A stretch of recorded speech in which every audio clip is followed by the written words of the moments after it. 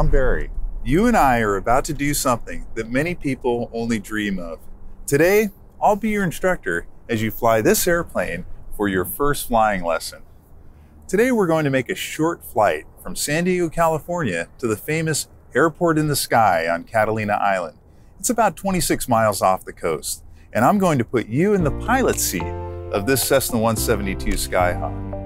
Now, it's a typical 4-seat single-engine airplane used for flight training at flight schools everywhere. This is a new airplane, and it has what we call a glass instrument panel. And I'll show you more about that a little bit later. Now, when you go out to your airport to continue your flying lessons, you might be using a completely different kind of training airplane. And that's just fine, because the type of airplane you train in is not as important as the skills you'll learn. Most training aircraft all handle about the same and have similar controls and flying qualities. So what you learn today will apply to your trainer. Now, before you fly any airplane, you should always conduct a careful pre-flight inspection of that airplane. And your instructor will show you how to do that for your specific airplane. So let's take a look at how the controls work from outside the airplane so that you'll know what's going on when we get in the air. And let's start with the tail. Now, here we are at the tail of the airplane, and this is what we call the horizontal stabilizer. And you'll notice that there's two parts in this Cessna: the front half, which doesn't move, and the back half that goes up and down. And we call this movable part the elevator because it's used to climb and descend. And an easy way to remember that is if you pull back on the wheel toward you, you're also pulling the nose up or towards you. Push the wheel away from you, and you're also pushing the nose away from you or down. Now, this little surface here is called the trim tab. Its job is to hold the elevator in position so you don't have to. Now, you control it from the pilot's seat, so you can fly the airplane with your hands completely off the controls. Now, of course, none of this would matter if we couldn't keep the airplane in the air in the first place, and that is the job of the wings. Now, here you have the wings, and the wings create lift. Now, lift is created as the wings slice through the air because of their shape that you can see right here. Now, in flight, some of the air flows over this top curved surface, while the rest flows along this flatter bottom surface. And curving the air over the top of the wing creates a low pressure area on top with normal pressure under the wing. And it's that pressure differential that pushes up on the bottom of the wing. And there you have it, lift. But when you turn an airplane, you bank the wings, and that tilts the lift in the direction you want to turn. And to put the airplane into a bank, you use the ailerons. Now, the ailerons are these movable control surfaces at the back of each wing. Now, if you turn the wheel to the left aileron moves up, and the right aileron moves down. And that difference changes the lift on each wing and causes the airplane to bank to the left. Now, you might be wondering, if we use the ailerons to turn the airplane, well, then what's the rudder for? It turns out that when we bank the airplane, aerodynamic forces cause the nose of the airplane to want to go in the opposite direction of the turn. And we call that adverse yaw. So that's where the rudder comes in. Now, here's the rudder, and what you use the rudder for is to keep the nose of the airplane from turning in the wrong direction during a turn. It's controlled by two floor-mounted rudder pedals. So, if you want to turn to the left, you turn the control wheel to the left to bank the airplane, and at the same time, press the left rudder pedal. An easy way to remember that is just press the rudder pedal in whatever direction you want to go. It's easy as that. Now, there's one more thing the rudder's used for, and that's to correct for a natural left turning force on most propeller-driven airplanes. And that force is stronger at slow speeds when you're using lots of power, like when you're climbing. And you compensate for it by applying right rudder, and you'll get lots of practice doing that. Now let's take a quick look at the flight deck of this airplane so you'll know what you're looking at from the pilot's seat. So this is what we call a glass instrument panel, because you'll notice that there's two glass computer screens on the instrument panel. These displays show information to the pilot like airspeed, altitude, engine health, and a whole lot more. Now the airplane you fly might instead have a panel that looks more like this. These are traditional analog instruments, and they present the same information to the pilot as the glass panel does, and neither has an effect on the performance of the airplane, how it handles, or what you'll need to learn to control the airplane. And switching from one to the other type, it's just a matter of a little practice. Well, I think we've looked at all the basics about this airplane for now. Now comes the fun part. Let's go flying.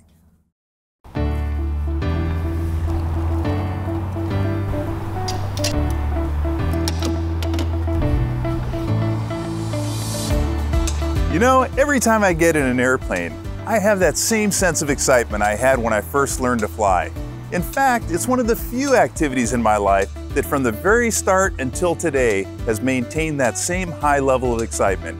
So let's you and I go and fly this airplane.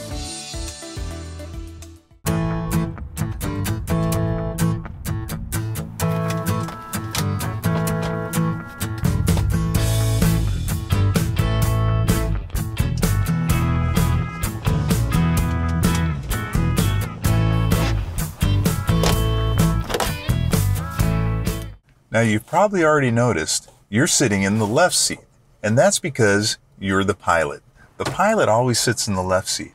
Now when you get into an airplane for the purpose of flying it, you always want to make sure that your seats are set to the right height and are comfortable, and that the shoulder harness is comfortable and the seatbelt is secure. Now one thing you'll want to do is make sure you can reach all of the controls comfortably. And we talked about the controls outside the aircraft. So now let's talk about some of the controls and the instruments inside the aircraft. Now the control that's maybe the most fun is the throttle, because it controls the engine. You push the throttle forward to get more power, and you pull it back to get less power. You'll be using the throttle quite a bit during your lessons. Now this red knob right next to the throttle is called the mixture control, and it controls how much fuel gets mixed with the air inside your engine. In a car, we don't think much about fuel-to-air mixture because cars are mostly at the same altitude. But in an airplane, as you fly higher, the air gets thinner. So we have to reduce the amount of fuel that gets mixed with that thinner air, or we'd flood the engine. And that's why we call it the mixture control. So next, let's talk about some of the instruments on the panel.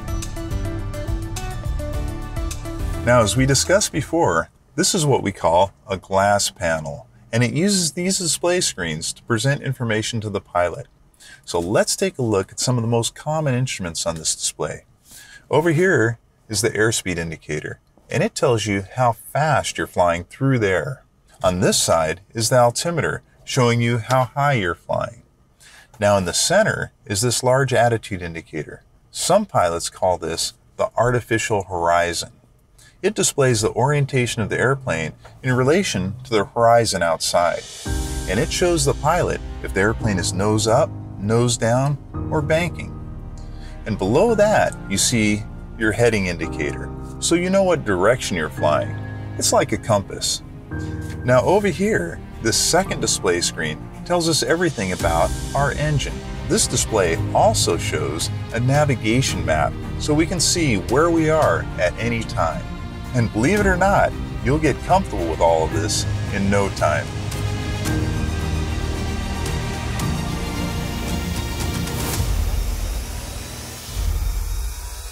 Now to communicate with air traffic control, we have two radios that we can use, and that's for redundancy. And the frequencies are displayed right here. There's also buttons that control our navigation system that we can use to select different display options. Now you'll notice that below the display panels are some backup round instruments. These can be used if an electrical problem prevents the digital displays from working normally. Now these switches control electrical power to the airplane and the avionics, and this set of knobs control lighting and other electrical components that you'll learn about. So that's it for a quick tour of the panel. The next step is to get ready to go flying by working with the radio and getting the engine started.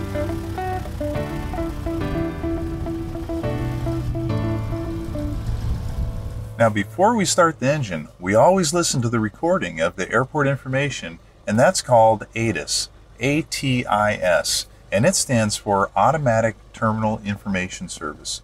It tells us the weather conditions at the airport, including which runway to use, and all about the wind and clouds and other conditions that could affect us.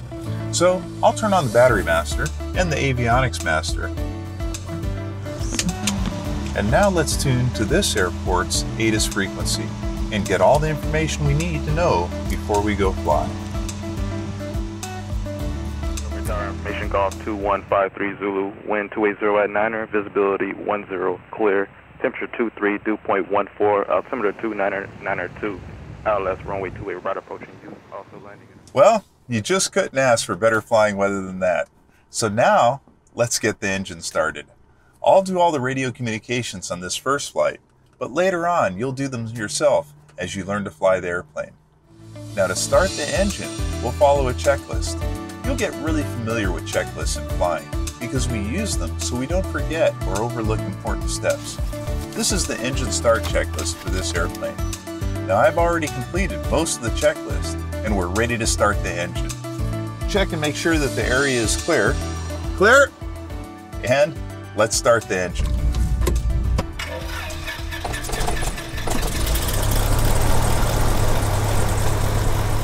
Now whenever you start an aircraft, you first want to make sure that the oil pressure is okay. The oil pressure is just fine. So now we'll turn the radios back on and get permission from the tower to taxi the airplane. Montgomery Ground, Skyhawk 201 Kilo Sierra is a Cessna 172 slant Gulf West Coast hangars. I'd like to request VFR flight following to Catalina at 4,500. We have information in Quebec and we're ready to taxi. Cessna 201 Kilo Sierra, Montgomery Ground, runway 28 left, taxi via Hotel Bravo. Now Montgomery Field has 2 runways and they've cleared us to taxi to runway 28 left. So let's go ahead and do that. Now the first thing we want to do is check the area ahead of us. Make sure nobody's in our way and everything looks clear. So it sure looks clear to me, so let's go. I'm going to add just a little bit of power to get us rolling. Now we'll check the brakes, and mine feel just about right. Now let's look around, make sure we're not going to hit anything, as it's important to keep your eyes moving when you're taxiing. I'm steering the airplane with my feet, using the rudder pedals. And when you first learn to fly, it takes a little bit of practice to get used to the idea of steering with the rudder pedals, because the control wheel is not connected to the ground steering mechanism at all. Now steering with your feet is pretty natural once you do it a few times. You press the left rudder pedal and the airplane turns to the left. You press the right rudder pedal and the airplane turns to the right. Now you just have to fight that urge to turn the wheel, or the yoke as the pilots call it. To use the brakes in most single-engine trainers, you move your feet up a little bit to the top of the rudder pedals. Now the top of the rudder pedals control the brakes, and you have separate brakes for each wheel, so you can get in and out of tight parking spaces really easily. Now like everything else in flying, a little practice and you'll feel right at home in no time. Now you might be wondering how fast we taxi an airplane. Well, you taxi an airplane just about as fast as you can jog, because you want to be able to stop quickly if you need to. Alright, now we're coming up on the run-up area, which is a spot near the runway where we run up our engine and make sure all the systems are go. Now I'm pulling into the run-up area, again using those rudder pedals and brakes. We'll follow the Cessna, San Connector. Cessna 96 Papa, I'll fire base, extend down. 96 Papa, extend down. Alright, now let's grab our checklist and we'll do our run-up. Now here in the run-up area, we'll start by making sure our seat belts are on and our doors are latched. And we're all set. Now we check our controls to make sure they move freely and correctly. Okay, they look great. Now our fuel selector is set to both tanks, and our trim wheel is set to the takeoff position. Next, we'll do a magneto check. And magneto is just a fancy word for the device that controls our spark plugs in the engine. We have 2 independent sets for redundancy and safety. So I'll check those by running up the engine to high power and then checking each set of magnetos on its own. So here we go. One set. Check the other set. Look good. And now we just check to make sure all of our engine instruments are in the green, which they are, so everything looks good. Now I'm setting the wing flaps down, and that'll give us a little bit of extra lift on takeoff. And looks like both flaps are good. So now, because we'll be flying over water today, there's a few things we'll add to our checklist. Now first, we've got life vests on board, just in case we need them. And second, we've requested flight following from ATC, and that's an air traffic control service that adds radar tracking and traffic advisories, and it gives us someone to contact quickly in an emergency. Now our glass panel will show our navigation track out to the island, and will also give us up-to-the-minute weather advisories. And last, we've done an extra thorough pre-flight to make sure the airplane is in ideal condition for our trip. So now, we're ready for takeoff. With the 201 Kilo Sierra West on approved, runway 28 left, for takeoff. Clear for takeoff, 28 left, 201 Kilo Sierra. That's B November Charlie, be number 3. Okay, now, as we taxi toward the runway, we're going to check and make sure that the runway is completely clear. Alright, we got it. Now, the tower controllers have already done that, but we always double check. And that's important as a pilot, to always check yourself to make sure that everything is clear and we're ready for takeoff. Now, I'm using the rudder pedals in order to line up with the runway.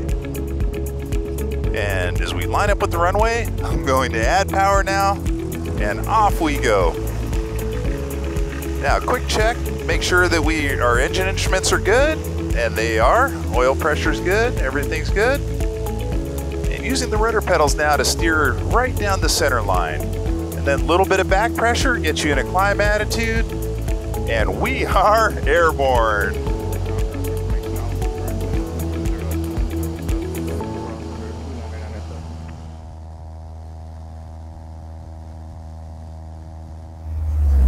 You know, it's a myth that it takes a lot of strength to fly an airplane. Actually, flying an airplane is a gentle process. It doesn't depend on strength at all.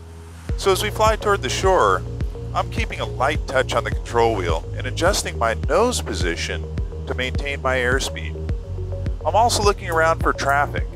And one of the secrets to controlling an airplane is to just relax. Now, we left Montgomery Airport, and right now we're flying pretty close to Miramar Marine Corps Air Station. It was once the famous home of the Top Gun fighter pilot school. Now, we're avoiding their busy airspace while we're flying toward the shoreline, where we'll make a right turn to fly northwest along the coast for a little while. And that'll keep us close to land for as long as possible. And then, as we get closer, we'll turn out to sea towards Catalina Island. Well, we're getting ready to make that right turn, and it's just a beautiful day to fly. All right, let me start my right turn by checking for traffic, and let's talk our way through it. You turn an airplane by banking the wings to tilt the lift in the direction you want to turn. So I'll turn the control wheel to the right and press just enough right rudder to keep the nose from going in the wrong direction. Now you'll notice that the nose wants to come down a little bit because we're borrowing some lift from the wings to turn the airplane. So I'll add just a little bit of back pressure on the control wheel to keep the nose above the horizon. Okay, we're reaching the heading we want, so now we'll roll out of the bank by using left aileron and left rudder. The airplane rolls back to level. See? Nothing to it. Now let's talk a little bit about climbing. Our nose position is still above the horizon, and we have full power, so we're climbing. Now once again, I'm controlling our climb speed by setting the position of the nose using the control wheel. And I've trimmed the airplane to hold that climb speed without me having to hold the wheel back. It makes the airplane really easy to fly. Now I'm holding a little bit of right rudder pressure in order to counteract the tendency for the airplane to want to turn to the left. Okay, we're coming up on our cruise altitude, so let's lower the nose just a little until it's slightly below the horizon, so we'll stop climbing. Now notice that the airplane picks up speed. Now I've left climb power on to let the airplane accelerate, and it'll pick up speed because the nose is slightly down, and when I get to cruise speed, which is about 105 to 110 knots, I'll slowly reduce power to the cruise setting. So now we're established in straight level flight. And it's as simple as that. The airplane wants to fly itself. Now our airspeed is close to 120 knots, and that works out to about 135 miles per hour as you drive your car on the freeway. And that's not too bad. That's about what you'd be doing in a Ferrari. We'll be doing this whole trip in about 45 minutes. It's a lot faster and a lot more fun up here than it would be down there. Okay, now let's finish setting the airplane up for cruise flight. We just need to make some small changes to make sure it's at its most efficient. First, I'll lean the mixture to compensate for the thinner air at this altitude, and I do that by pulling back on the red mixture control. Next, we'll double check the power setting of 2450 RPM. I'll verify that I've done everything by checking the cruise checklist. And there we go, we're set up in cruise flight. And Catalina Island, here we come. So let's talk a little bit about flying straight and level. Now straight means that we're heading in a straight line. We're not turning left or right. And level means level altitude. So let me give you some tips for flying straight and level. Now first, to fly straight, pick a point out in the distance on the horizon and fly toward it. As that point gets closer, pick another point out beyond that. And that's a lot easier than constantly looking down at your heading indicator. Now my second tip for level flight is just memorize what the nose looks like with regard to the horizon. Now you'll notice in this airplane, the nose sits slightly below the horizon in level flight. We can see more over the cowling of the aircraft now than we did in the climb. So match that sight picture anytime and you'll be flying level. Now you can also verify straight and level flight with your instruments. But even with all these instruments, the best way to verify straight and level is simply look out the window of the aircraft. You see, straight and level isn't all that tough with a little bit of practice. Now let me demonstrate something I think you'll find interesting and reassuring, and that's the natural stability of an airplane.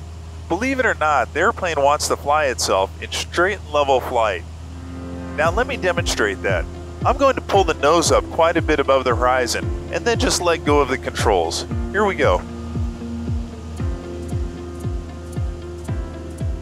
Okay, now I just let go of the controls and notice that I don't even have my hands on the yoke anymore. So the airplane is really flying itself. You'll see that when I let go, it wants to correct itself back to level without me doing anything at all. See how the nose is going down all on its own? It'll keep going down toward the horizon and it'll go a little too far. But then the airplane's built-in stability will catch that and the nose will compensate and come back up on its own. You can see it coming up now. So it'll come up just a little bit too far and then correct back down again. And you'll see the airplane wants to do this several times, but each time the nose will go up and down a little less and less. It's like the shock absorbers on a car that dampen out the motion. Now after a few of these up and down corrections, the airplane will stabilize itself in straight and level flight, all on its own. The fact is, the airplane wants to fly in straight and level flight once you have it trimmed, and then all the pilot is doing is just keeping the airplane in line. It really flies itself. It's pretty amazing. Alright, you're probably interested in knowing how we're navigating. Without roads or signs, how do we know how to get to Catalina Island in this airplane? Well, there's a couple of ways to navigate, and the most basic is known as pilotage. Believe it or not, pilotage just means we're looking out the window. And before we took off, we took a look at an aeronautical map, which is a kind of map especially for pilots, and we charted our course and looked for landmarks along the way.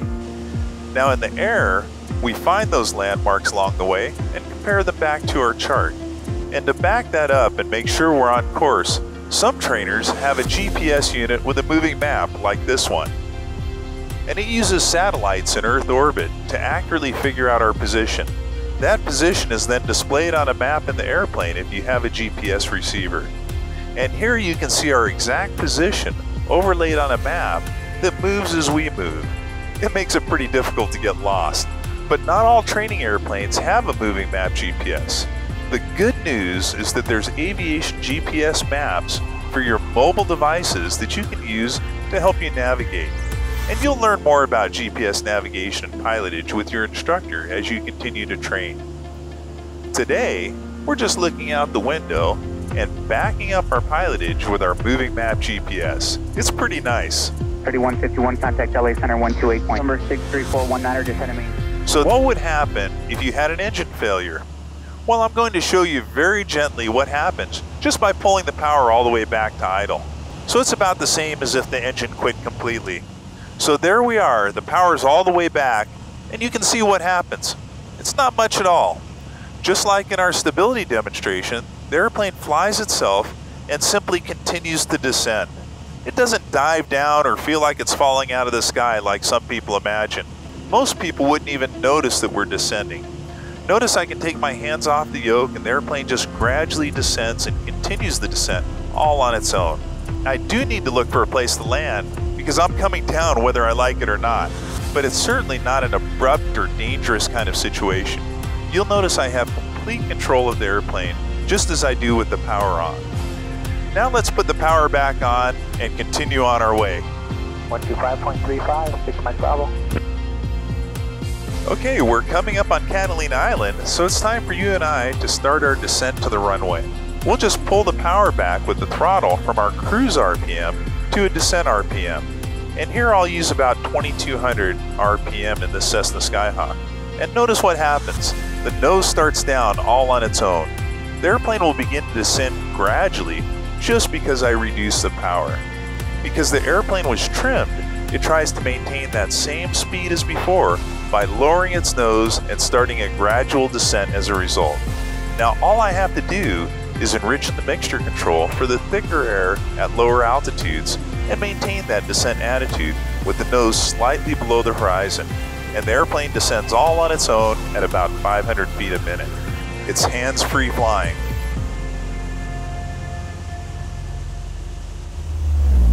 Okay, we're getting close to Catalina Island. We're in what we call a stabilized descent to the airport, and that means we're coming down at a constant airspeed and a constant descent rate. And we can confirm that by taking a look at our instruments. Our altimeter says we're descending, and our attitude indicator shows our nose is slightly below the horizon. And we can see we're descending right around 400 feet per minute, a nice easy rate of descent. But the best way to confirm we're descending is by looking out the window.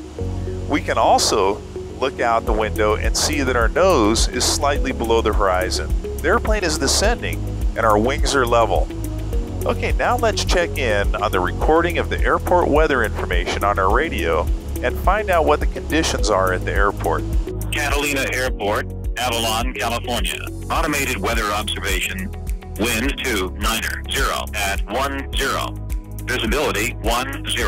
Sky condition clear. We've chosen runway 22 based on the wind direction. Now we always land into the wind to reduce our ground speed as much as we can. The airport on Catalina Island doesn't have a control tower, which is surprising to a lot of people when they first start learning to fly. Thousands of airports across the country don't have control towers, and that's perfectly safe because we learn a methodical and standardized way of approaching an airport. We self-announce our intentions on the radio at specific points in our approach, and we fly a well-practiced pattern to land. We're now about 10 miles away, so we'll make our first radio call.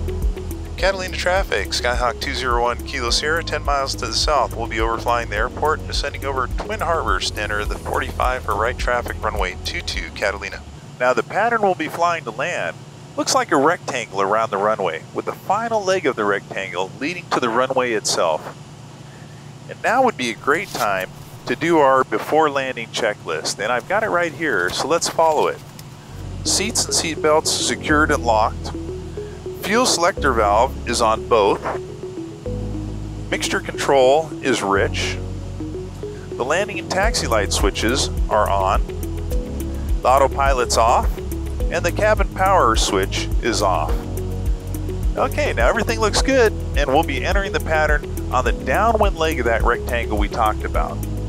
Now that's the leg that's parallel to the runway, but in the opposite direction of landing. Then we'll turn the base leg, which is 90 degrees perpendicular to the runway. And last, we'll turn the final leg, which is the leg that leads right to the runway. We also need to make sure that we're looking out for other airplanes. It's our responsibility to see and be seen, So we've got all our lights on and we're looking around the sky the entire time. Landing is one of the busiest times for a pilot.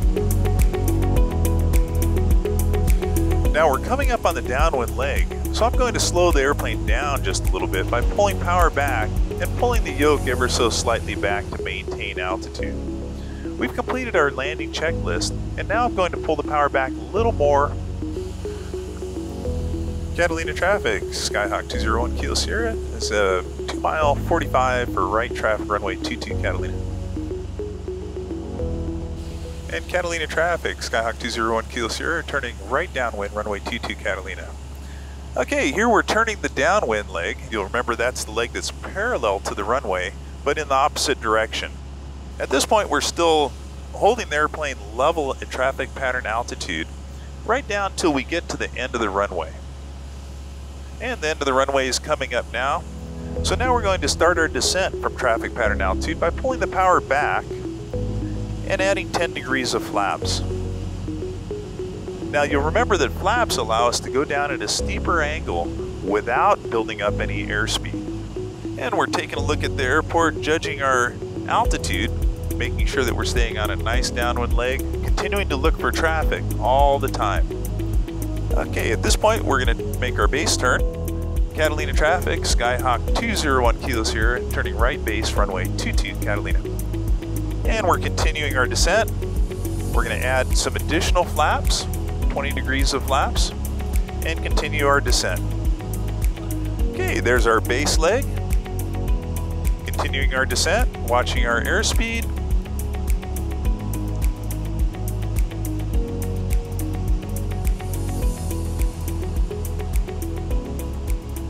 So we're coming up and turning final so that we'll be right with the runway, adding full flaps, and we'll continue our descent. Catalina traffic, Skyhawk 201 Kilo Sierra, final runway 22 Catalina. All right, on final, we're just watching our airspeed, maintaining a constant airspeed. In this airplane, it's about 65 knots that we're looking for. Adjusting our trim.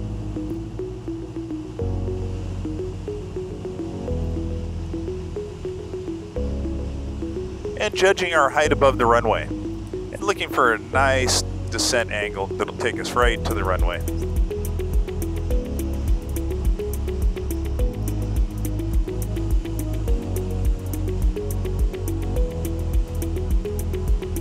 Okay, everything's looking good, our speed's good. Now as we get close to the runway, we're going to just start a round out so that we fly just above the runway. And as we pull back the rest of our power and settle down to the runway. And there we go. We're on Catalina Island.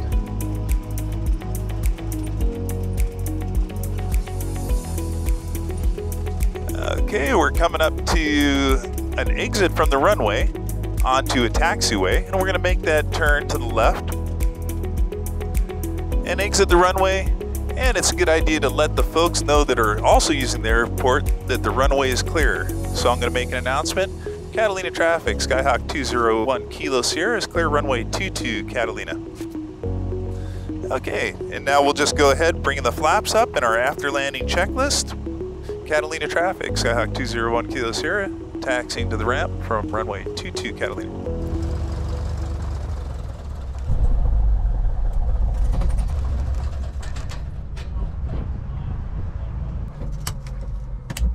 And that's it. We've shut down the engine, and now we can get out, relax a little bit, and enjoy the beauty of our destination. There's so much to do here, from great restaurants, historic inns, amazing scuba diving, zip lining, and some of the best views around.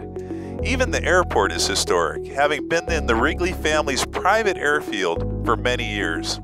Let's go explore.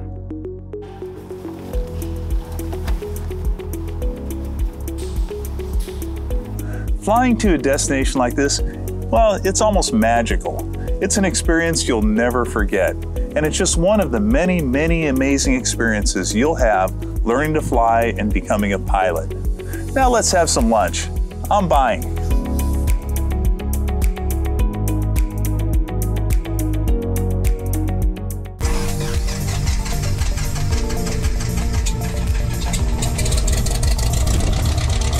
With lunch completed, we're ready to head back to our home airport. We'll leave Catalina Island and navigate back using the same skills and techniques we used to get here.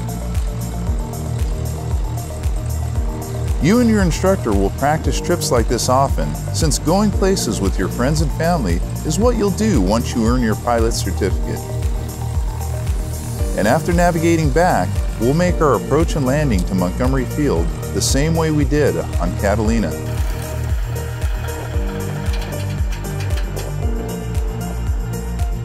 Well, we're back in San Diego after your very first flying lesson. And this is the time when you and your instructor will review your flight, talk about what you'll work on next time, and maybe give you a homework assignment. You know, earning your pilot's certificate involves not just flying skills, but working knowledge about everything from aerodynamics to weather. Of course, King Schools has all the ground school courses you'll need to gain that knowledge and pass your exams with top scores. Now, before we go, let's talk just a little bit about safety. One of the most common questions prospective pilots have is flying safe? Well, the answer is complicated, but there's a few things that you'll want to know. First, there's some risk in just about everything we do, including flying an airplane. And your instructor will have the skills to make each flight as safe as possible by teaching you how to identify and manage risks, how to use checklists, and how to make good decisions as a pilot. For example, before your flight today, I went through something called the I Am Safe checklist. It's a self-assessment tool where each letter in I Am Safe stands for a potential risk to consider before your flight. It helps us recognize those risks before they become a problem. And there are a lot more steps and checklists we go through to manage and reduce the risks of each flight. You'll learn these as you train to become a pilot. They're all part of what we call risk management. And the goal is to be aware of the risks of each flight and to actively reduce them until we're comfortable or we postpone the flight for another time. So I hope you enjoyed our first flying lesson as much as I enjoyed flying with you. Becoming a pilot is an extraordinary journey that opens up a whole new world. It changes who you are and how you see yourself forever. And I hope you'll take the next step. And rest assured, King Schools has the online educational video courses you'll need to impress your flight instructor and pass your tests. A good next step is to download our free book, So You Want to Learn to Fly, and it can be found on kingschools.com. It'll help you chart your course. And as my partners, the legendary John and Martha King, always say, we'll see you at the airport.